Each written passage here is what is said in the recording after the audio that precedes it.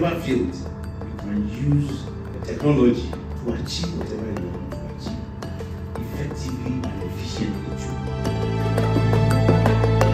I've always loved robots since primary school. I hope to learn more about robotics, and I hope to turn my ideas into algorithms. How does a self-driving car work? A self-driving car does work for them. The difference is you don't program the commands yourself. It's able to generate commands by itself. This initiative is very important to open up the minds of young kids to see the possibilities and also the realities of what engineering is. Engineering is about solving problems and not just building exciting machines or building exciting robots, but actually solving problems that plague our society. This morning we're going to talk about how to make presentations.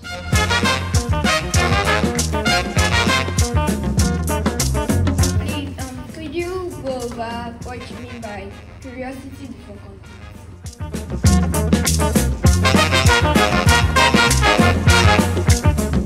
What we built this program to do was to teach them critical thinking skills, not necessarily everything that has to do with programming, but if they can interpret problems and solutions in terms of computer programs, yes, that's the major advantage of this program. So we are teaching them critical thinking skills in solving problems. My experience so far is that they've taught us about robots and AI, how to train them to be able to solve different problems.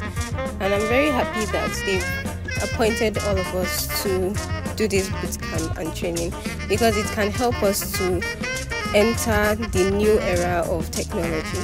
This is my first time of hearing of self-driving cars, and I also learned how to code them, program them, and how to make them perform the specific instructions that I've given them. I also learned how to make them think on their own, similar to AI like ChatGPT and that.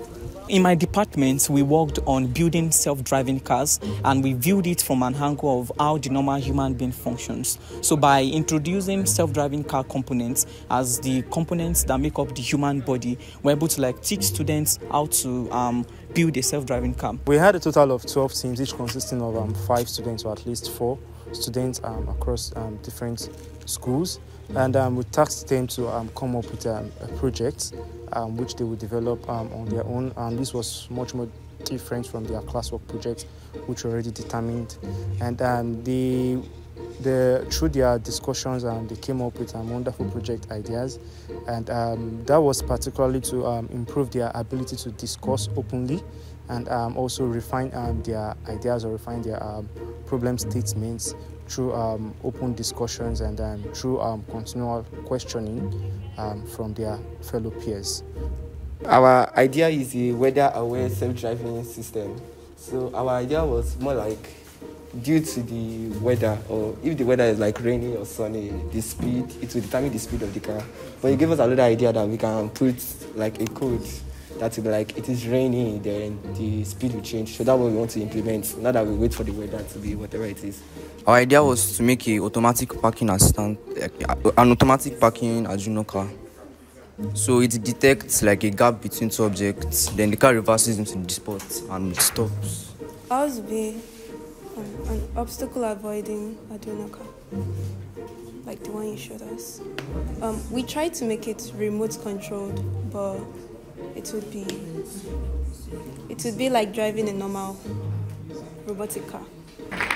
One of the lecturers, Dr. K.P. Ayedele, said something that stayed with me personally. He said that in conferences, anytime maybe people from the whole world gather together, and then you always see Nigerians in one place clustering together and then just sticking to each other.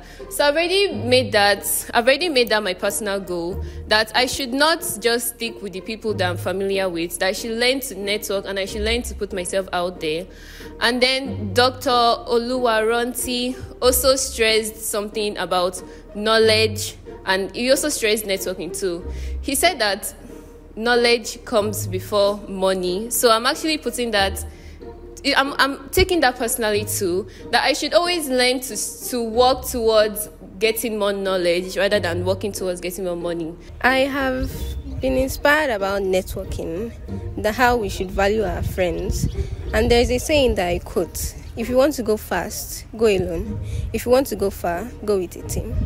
I learned how to program an Arduino car and how to design robots. I don't have the intention to become an engineer, but this bootcamp really encouraged me to be an engineer.